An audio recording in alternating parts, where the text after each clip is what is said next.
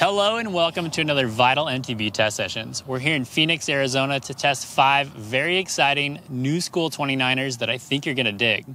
I'm Brandon Turman alongside Steve Wentz and Courtney Steen. Stick around as we break down these 5 new rides. And at the very end, we're going to tell you which bike each of us enjoy the most. Game on.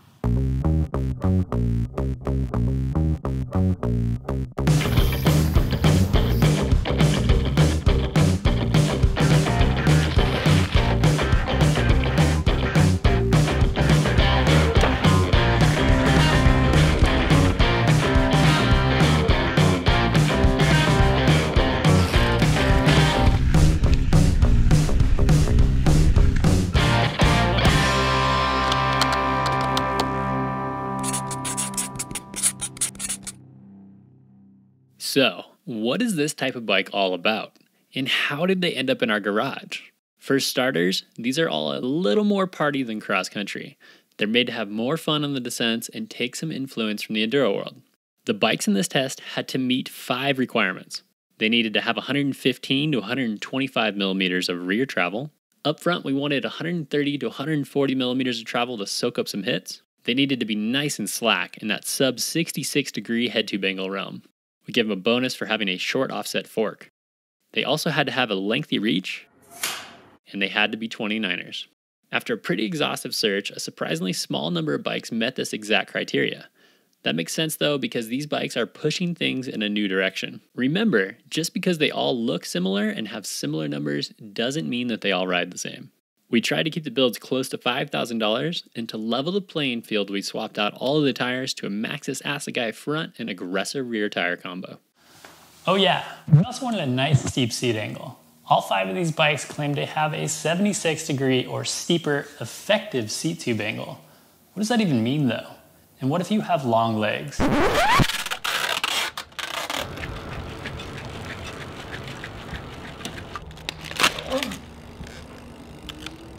Broke my chips. That's hilarious, Steve. Let's dive into some angles and see what's really going on.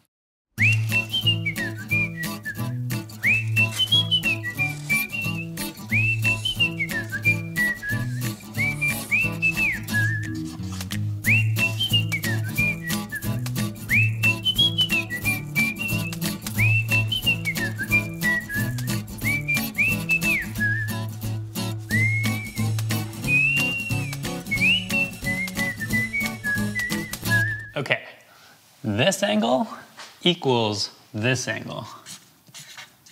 If the center of your seat post falls along this line at your saddle height, then the effective seat post angle, that's this one here, is meaningful for you. Traditionally, companies do this for an average height rider for that size of frame. We set all 5 bikes to Steve's actual 28.5 inch seat height. He's 5 feet 8 inches tall, and these are size medium bikes. Then we dropped it to Courtney's seat height. Finally, here it is for those with long legs. If the center of the post is to the left of the red line, it's slacker than the 76 degree effective mark. If it's to the right, it's steeper. Ibis, 71.5 degree actual seat tube angle.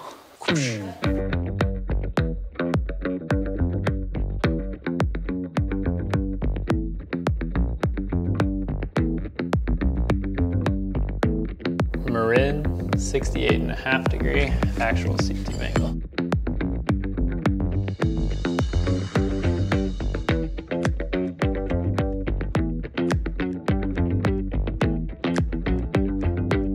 .5 actual seat tube angle.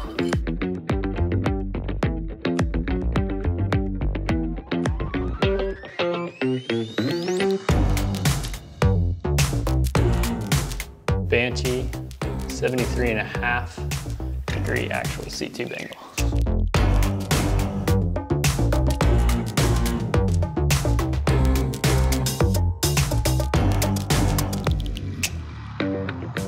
Santa Cruz, 69 degree actual seat tube angle. As you can see, for a tall rider, there can be a big variance when bikes have a slacker actual seat tube angle. Recognizing this, Banshee publishes their effective seat angle for various saddle heights, something we wish more companies would do. Hey nerd! Enough numbers! Let's test bikes. First up, Banshee Phantom. Though the Phantom has the least amount of travel in the test, it offered impressively capable, stable descending thanks in part to the frame's geometry. The 115mm rear end actually soaks up small cheddar surprisingly well. Right from the get-go, it felt super peppy and perfectly balanced, making quick maneuvers and jumping a breeze. It carries momentum well, and when you pump, it really gets up and goes. The combination of less travel out back, a super rampy air spring, plus carbon wheels results in an ultra-precise mini rocket ship feel. The bike has a nice upright pedal position and it's very efficient uphill. Hands down, the Phantom also got the Best Parts award with things like Kodar brakes, 1-Ups handlebar, and a carbon wheel set. Going with a more affordable aluminum frame offers the chance for better parts at a similar $5,100 price tag. This lightened the bike to 31.9 pounds, right in line with the Norco, Santa Cruz, and the Marin. Although it may not be the easiest for a beginner, the 130mm MRP fork is also a big highlight. You can control the negative pressure, there are bleeders on the back, and you can quickly adjust the bottom out feel with MRP's ramp control. Flush. The frame craftsmanship and weld quality is really nice and they don't skimp out on the material. We dig the near net forgings around the shock, the KS2 linkage, and the ability to adjust the geometry with modular dropouts, even if they are a little bit clunky. The bike also has a taller head tube than most and high-rise bars for an altogether cleaner look. So I've been messing around with a few different things on the suspension, even though there's not too much to work with travel-wise, but firmed everything up and it's awesome. Best bike in the test for pumping, getting speed, but it is a little firmer. It's not really harsh, but it's firmer on bumps, so you kind of gotta plow through them and try to skip as much as possible. As for downsides, that precise feel I mentioned can jostle you in really chunky terrain. No matter how well it works and how controlled it is, there is still just 115mm of travel back there, and you're going to get some serious trail feedback from time to time. Due to the pivot location, it also has a fairly limited seat post insertion. Our test bike showed up with a long travel dropper post. This combo initially presented an issue for our two 5-foot 8-inch tall riders, although the 1-Up dropper can be shimmed to a shorter travel amount. The higher standover could also pose an issue for shorter riders. Measuring sag was a little tricky. Mud clearance is a bit snug and it lacks a little in frame protection. Ultimately, the Banshee did just about everything well. Climbing was efficient and descending was fun. Cornering was also intuitive. For many, this bike will embody everything this genre should be. It shows some tough love when you do something wrong and gives you all the reward when you do it right. There's still a healthy dose of cross-country in the 3rd generation Phantom that would make it great for pedaling miles and miles, but it's been positively influenced by Banshee's bigger, burlier rides. And now for the slackest bike in the test, the $4,500 Norco Optic C2. It wasn't that long ago that a 65-degree head angle was downhill bike territory. As the only bike to offer a slightly longer travel 140mm fork, plus its 125mm rear end, the Optic seems poised for business. It sports a carbon front triangle aluminum rear and weighed in at 31.5 pounds. Knowing the influence good suspension can have on a bike, the Optic comes equipped with a custom Super Deluxe shock with a special damper tune and size. Norco also has an in-depth, interactive, ride-aligned suspension setup guide. Right away, you can tell the Optic is incredibly fun underfoot with just enough progression to keep from slamming through what little suspension it really has in the first place. There's a fair amount to push into on the Optic, which results in a predictable response with a controlled, stable ride feel. It has a firmer high-speed compression tune to really lay into corners and jump lips. This adds to a bit of an up-on-top feel, not in a precarious way, but you don't feel deep down inside the bike like you do on some others. Still, we had a lot of confidence on this bike, making it among the first we'd grab from our lineup for more challenging trails. The Optic does a great job of disguising its travel numbers and feeling like it is more capable and fun than any short travel bike should be. Progressively longer chainstays on each side ensure that it has a consistent feel for all riders, and low standover heights and seat tubes allow for shorter riders and longer travel dropper posts. While you do get that carbon front end, some of the parts were a disappointment. The brakes and rotors left a lot to be desired. Norco also chose to put carbon cranks on the bike, and we would happily give those up for an improved pair of stoppers. The shifting was also subpar, and the sum of those parts made the Optic feel cheaper than it was. Though the performance was great, The shock's rebound adjustment range left something to be desired, leaving 2 of our testers between clicks. Due to the suspension tune, lighter riders may also feel a bit more in the rocks. The bike can feel a bit heavier when pedaling, and this could be due to lower anti-squat values, which can be really nice for technical climbing, but make it lag in other terrain. It just doesn't have that featherweight feel of the Ibis or the precision of the Banshee. Overall, we thought the ride of the Optic was awesome. It truly benefits from having good suspension. It offers a lively ride that can pop off everything and a bit more travel for a controlled feel on rougher trails. Due to the spec though, we'd recommend opting for a nicer spec on an aluminum version with the same geometry, or saving up for the higher end model with better components. Moving on to the Ibis Ripley V4. This full carbon frame sees 120mm of DW Link rear suspension with a 130mm fork. Due to availability, we had to go with the size large on this one, and a slightly more expensive $5,500 GX build. Component highlights include the bike yoke dropper with a reset valve and super wide Ibis rims. Dollar Way Club. Who's in? What? Who's in? I'm in. I'm in. All right. 30 pounds, 2 ounces. 30 pounds, 3 ounces. He's such a shyster. I'll go whatever you guys didn't say. I think Steve won. At 29.7 pounds, this was the lightest bike in the test by a wide 1.8 pound margin. It's a lot, and that crosses over to the trail. We actually rated it as the best climber of the bunch. This is aided by higher than average anti-squat values and the low 25% rear sag value that Ibis suggests. Ibis seems to have approached their suspension damping and spring curves with different intentions, and it feels like it while riding. It's light, nimble, you feel on top of the bike, and there's great efficiency when you're putting down the power. The Ripley is stable at speed, and the rear wheel is able to get up and out of the way pretty easily through rougher, chunkier terrain. Because of these traits, we think it'd be one of the least fatiguing in the lineup on longer rides. The pillowy ride feels light and smooth with lots of give when you push into it, but it's a bit of an old school feel that's firm up top and goes through the travel pretty easily. That didn't help when jumping, or especially during turn-in, where the first firm part of the suspension could make it feel like we were riding on eggshells. Despite using a shorter offset fork, we also felt it knife in on some turns, which was a little odd. So the Ibis feels awesome climbing uphill. It sits up high in its travel, you're above the bike, and it feels really efficient. One of the downsides to this feeling is that when you're on loose over hard pack, it's still a little firmer where you're sagging in and where you're starting to initiate corners, so it feels like it wants to slide, I think, more than other bikes. The similar shock is also on the Santa Cruz, but that one feels really different. That one feels heavier, has a little more traction. This one feels lighter, feels like it has a little less traction. So a couple different things that you can go for in a bike. This bike is pretty linear with just 4% of progression, so it reaches the end of its travel without too much of a huck. Luckily, it does so in a smooth way that's not overly harsh when you bottom out. Ultimately, the Ripley is balanced, light, and nimble with an accurate steering feel, good rolling efficiency, and power transfer. Those traits make it feel fast and capable, and it would be a great choice for people that value climbing as much, if not more, than descending. However, going faster or putting a lot of input into the bike can feel like it's fighting what you're doing more than being one with you. It's truly a bike that you get on as opposed to one that you're part of.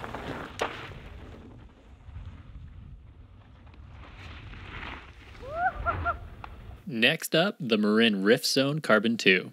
At $4,400, this was the most affordable bike in our lineup.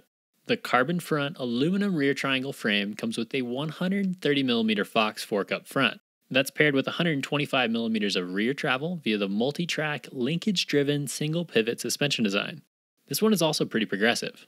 On trail, the Rift Zone felt like the toughest bike in the test.